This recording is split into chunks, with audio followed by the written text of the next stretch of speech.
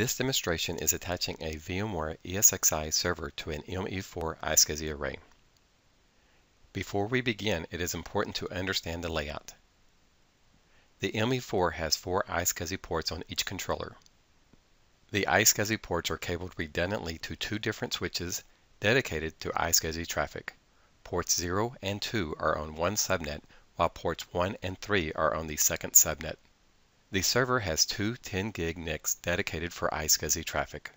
Prior to starting the deployment, all IPs should be defined on a planning worksheet to avoid any confusion.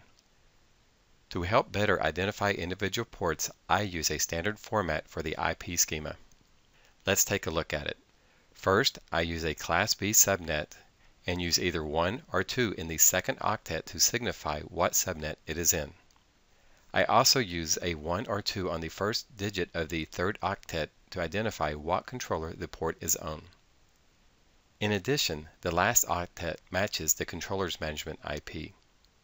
You can see here all ports are on controller A have a 1 and end in 128, matching the management port.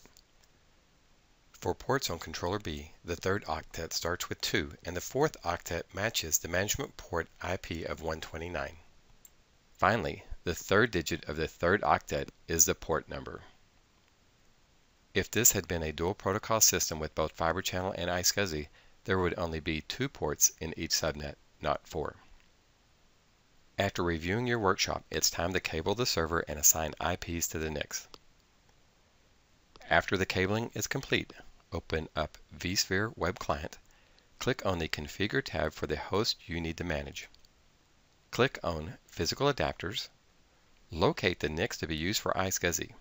In this case, it's VM NIC 0 and VM NIC 1. If you are unsure which NIC is cabled to which switch, you can unplug each NIC one at a time and look at the status of each NIC. It is important to assign the correct IP for each NIC. Click on VM Kernel Adapters, then the plus icon. Click Next. Change the selection to New Standard Switch, then click Next. Click on the plus icon. Then select the NIC that is on the first subnet.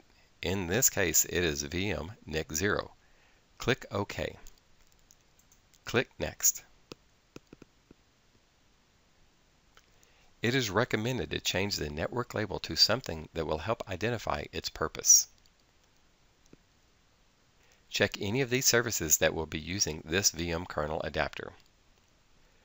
Change the IPv4 settings to use manual IP and configure it with the IP from your worksheet.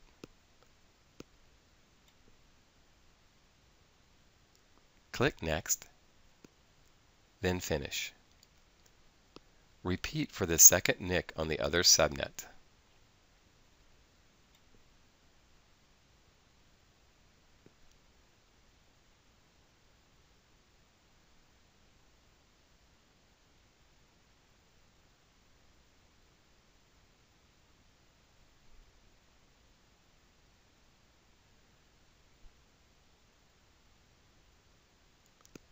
Click on Storage Adapters. If iSCSI has never been configured before, click on the plus icon, choose Software iSCSI Adapter, click on OK.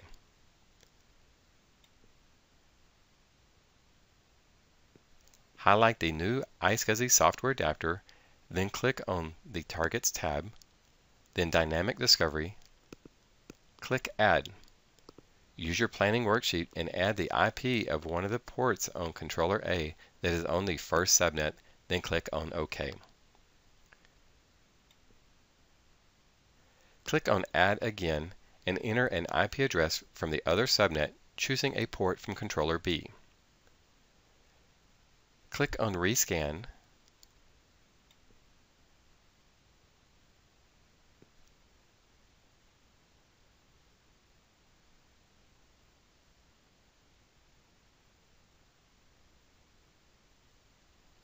Next is running the Host Setup Wizard. Log into the ME Storage Manager. On the home page, click on Action, then Host Setup. Confirm you have met all the prerequisites, then click Next. Type a name for the hostname, Typically you would use the real host name. I'm just going to use ESX-server1. Select the initiator and click Next. If this is going to be part of a cluster, you can either create a new host group or add to an existing one. This will be a standalone server, so I'm selecting Do Not Group This Host. Click Next to continue. By default, 2 100 gig volumes will be created, one in each pool. I recommend renaming the volume to include the server's name. You can edit the size, change the pool ownership, add and remove the number of volumes to create.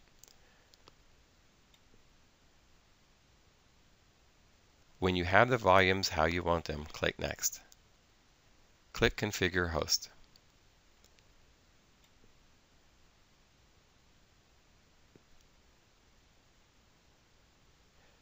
Click Yes or No depending if you have another host ready to be configured. In most cases, you will click No. Back in vSphere Web Client, click on Rescan Storage and click OK. After the rescan is complete, click on the Devices tab. You should see the Dell EMC iSCSI disk. Click on Storage Devices, then the refresh icon. The disk should show up. Scroll down and click on Edit Multipathing. Be sure you highlight the right disk. The default settings is most recently used. It is recommended to change to round robin.